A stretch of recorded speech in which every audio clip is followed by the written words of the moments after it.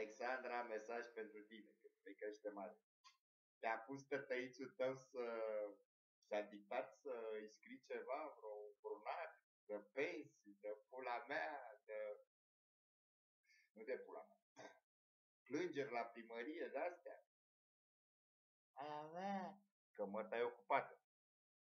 Are și ea obligații, iubit, dacă printr-o ipoteză, cu toate că nu mă interesează și nu m-am interesat. E normal la vârsta aia. Trebuie să aibă și o viață. O să-ți dai tu seama, mai încolo, acum nu vezi. O viață socială, să interacționeze cu lumea, să aibă prieteni. Îi trebuie și o viață, ca la orice, sexuală. O iubire, sau mai, nu, o iubire, n-a fost asta, normal. Așa cu perdea. I-a pus tătăițul? Băi, să nu-ți fie bine de el, că e o afecțiune normală, neurologică. Logic că e neurologic. Se numește dislexie. Dar el nu recunoaște. El desenează litere. Dar când vine idei, ce-i mai bine? Semnează cu anonim? Ia trimite-l să vină aici să vorbească cu vecinii. Să pică cât de urât sunt eu. Și vecinii mei zică, îl vedem pe ăsta cât de urât e. Face porcării. Se pișe, se cacă în direct. Dar nu mă vede. Aude cum mă piși. Uite acum mă duc să mă piși. Nu mai încolo. Nu mai am apă. Trebuie să bea apă multe să mă piși. E dislexie. Și acum tu scrii și zici, dă-l afară de la servici, pă, numitul raducu pentru dar. Hai fă așa.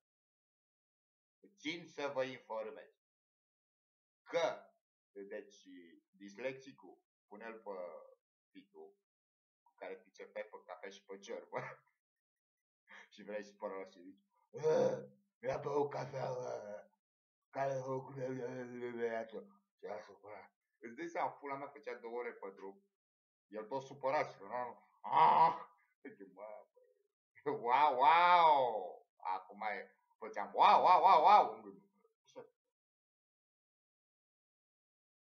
Ziceam, mă iubește Dumnezeu. Te-am divorțat de original.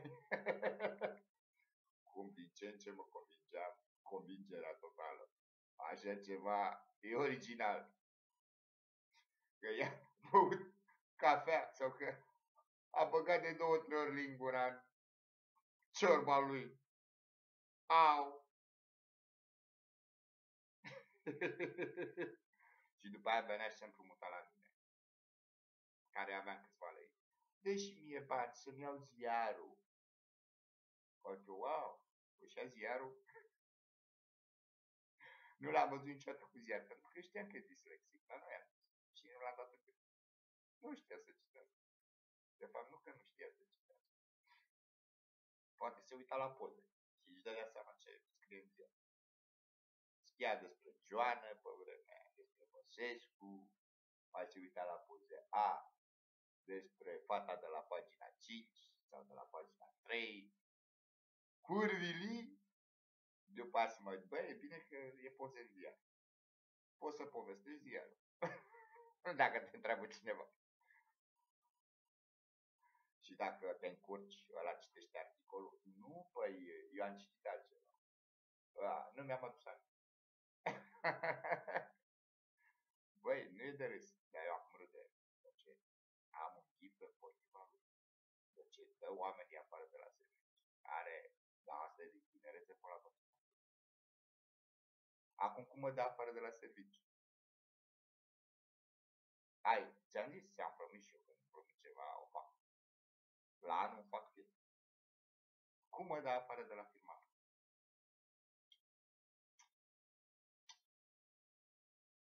Aud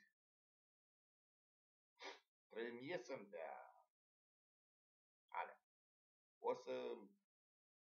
Trebuie, ia, ăsta e, din câte știu și eu, toate că nu m-am interesat, dar trebuie să mă interesez ce altfel eu. Trebuie să-mi trebuiască câteva.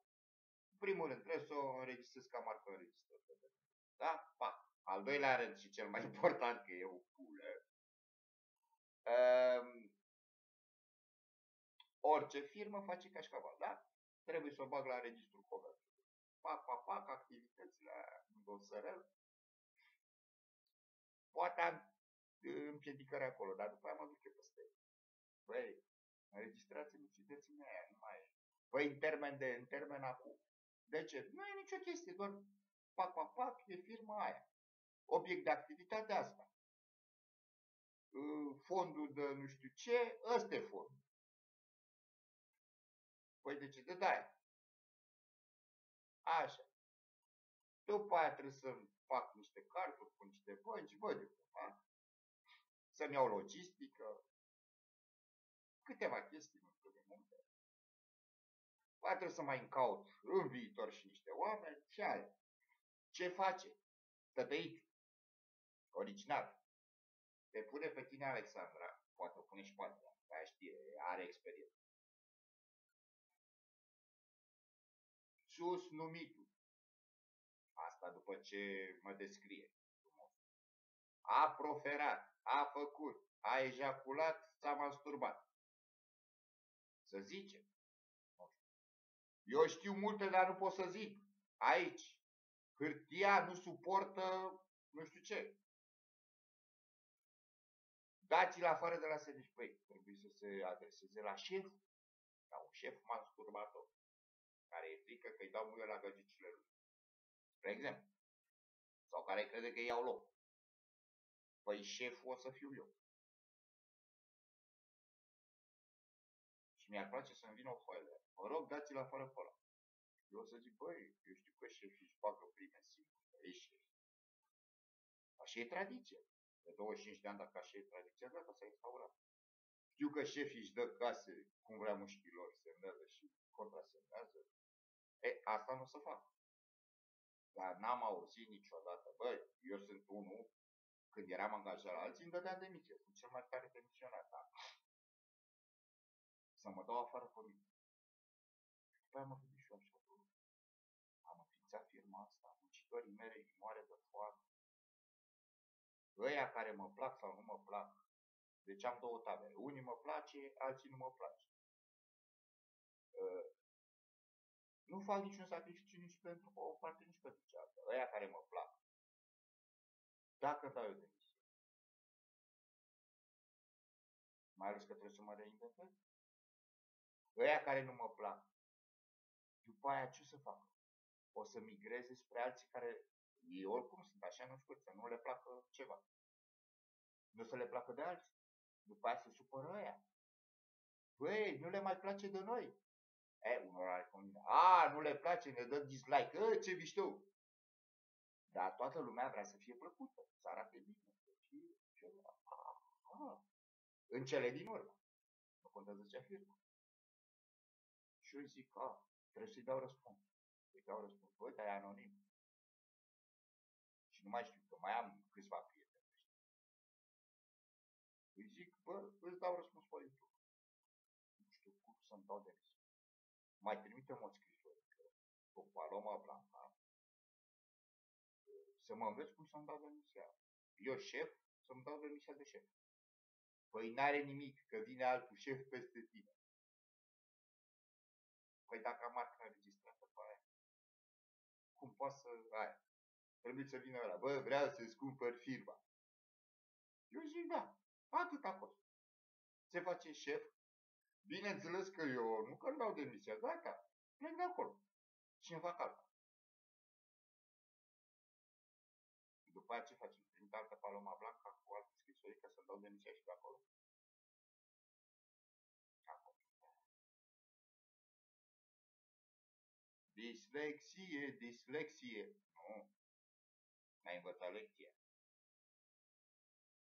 Deci acum știu de ce am învățat aia. Că se scrie cât se dea de lumea hele. Omul era puternic.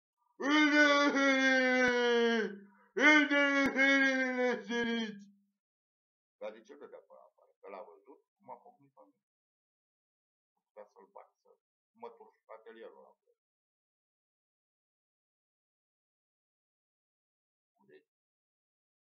Adriana, nu e vorba de rușine aici, este vorba de lipsă de discernământ. Da? E vorba de lipsă de discernământ. Ești copilaș și tenaș. Aveam mai multe preferințe. Ți-am făcut onoarea să mă căsătoresc. În ziua de astăzi, nu multora le este dat multor femei să fie căsătoriți cu bărbați.